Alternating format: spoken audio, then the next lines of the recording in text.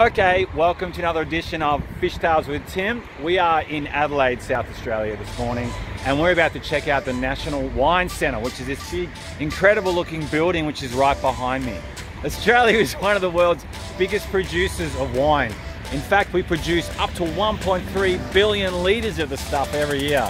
And we like a bit of a drink ourselves too. We actually consume about 500 million litres of the stuff. So here at the Wine Centre, they go through the whole production process of the wine, and we learn a lot about South Australia's wine production. In fact, here in South Aussie, we produce more than half of Australia's wine.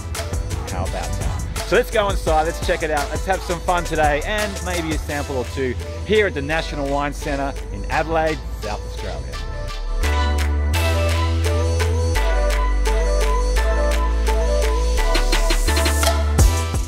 Okay, so we're just inside the wine centre right now. Now when you come here, if you want to do a guided tour, that costs about $15. But if you just want to do your own self-guided tour, like what I'm doing today, it is free. That's right, no moolah baby. All you gotta do is pay for the parking outside, but here inside, checking out this really cool place, it is free. So let's check out this room here. It's gonna tell us all about the different types of wines that are sort of created here in South Australia, and maybe a bit of a definition of what the differences are to someone who's not quite a wine connoisseur. If you're like me and you can't tell your Semillon from your Shiraz, your Moscato from your Merlot, or your Riesling from your Rosé, then this three-dimensional display of Australia's 32 most important grape varieties will come in handy. Alright, great. So one of the cool things you can do here is some of the interactive displays they have at the Wine Centre. And this one here is where you try to make your own award-winning wine. So let's check out the interactive display and let's just see how I go. We're going to choose what sort of wine. We'll go for a Cab Sav.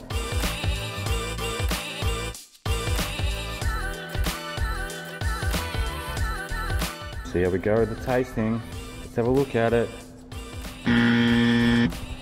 Obviously winemaking is not for me, but that's okay. Doesn't mean I can't enjoy drinking the stuff.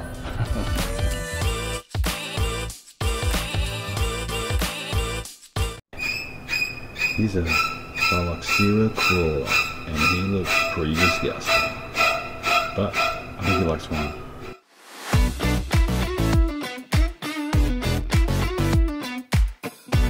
Right now we're in a room where normally there'd be lots of people doing wine tasting, but COVID has kind of put paid to things like that, unfortunately, or in this part of the building at least.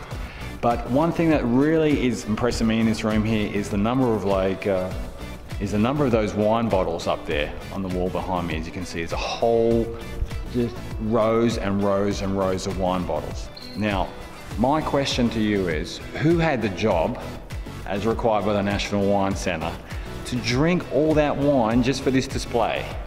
Because, you know, nobody called me and I could have come in handy.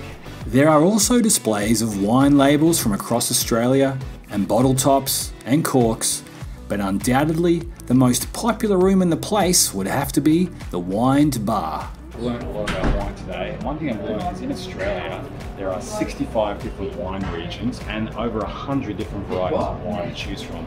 And a lot of them you can only try and taste here at the National Wine Centre. There's just so much to choose from. There's like white wines, there's like Moscatos, there's red wines. And the cool thing here is you can even try labels like this one here, which, as you can see, this one actually doesn't have a barcode on it. So ones without barcodes, ones that don't even sell in the store, they only sell in the cellar doors. They're here at National Wine Centre.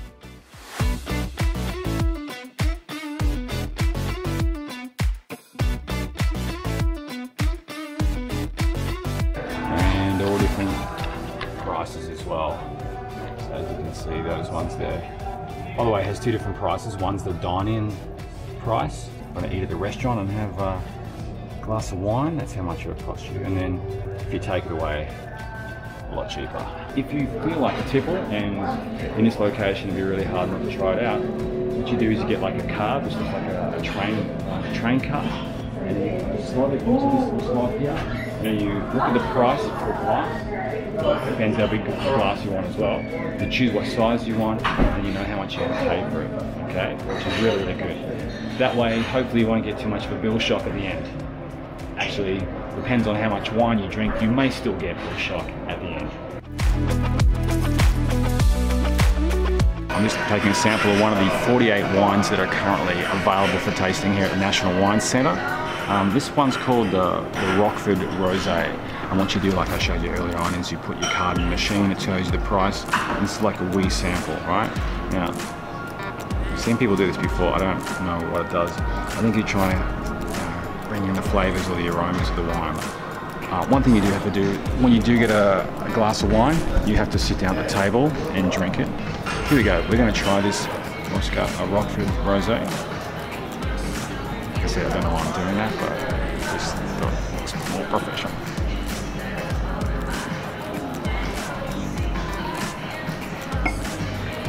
Okay, that's pretty good. That's a really nice wine. Quite light, quite colourful. I'm sure the missus would be disappointed if I brought that home for her.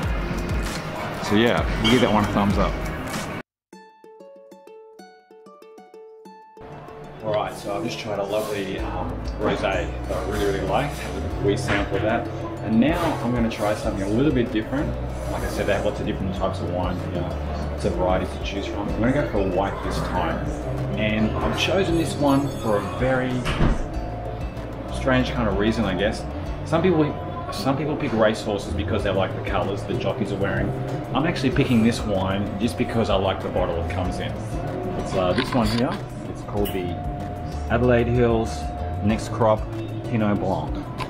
So apparently it's quite fruity, lychee and apple in there, which sounds pretty good to me. So I'm going to grab my card and we're going to give this one a bit of a go. So we're going to put the card in the slot, like that. Yep, it goes in the slot.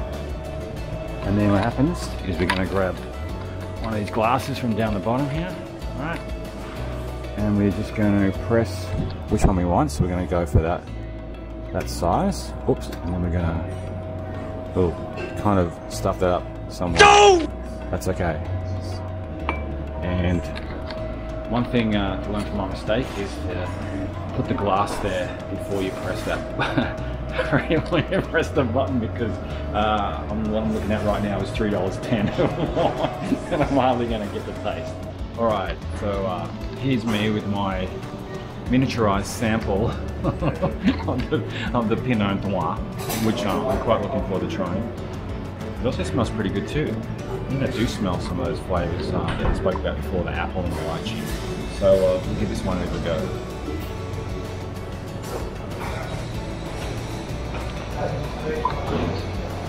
Okay, that's a bit drier than the other one. Not quite as sweet. I kind of do like sweet wines. Still very good though. Probably tastes really good with fish, seafood, anything really. Probably taste especially good in summertime. And God knows the summers are hot here in South Australia, so something like this could be just the tonic. Thanks for joining me today on my trip to the National Wine Centre here in Adelaide. I've actually had a really good time, and I've learned a hell of a lot about the craft that is making wine as well. And I've also sampled a bit too, which means that the next time I do drink some wine, I'll have that little bit more appreciation of what goes into it and just how good it really is. And also how important it is to South Australia. Hey, thanks for watching. Hope you enjoyed this video. If you did like the video today, please give it a big thumbs up and maybe even put a comment down below. Maybe you've been here to the National Wine Centre and you want to share your thoughts. I'd love to hear that as well. And I'd love to hear any feedback about any of the videos that I create here on Fish Tales with Tim. Anyway, thanks for watching, and until next time, see you later.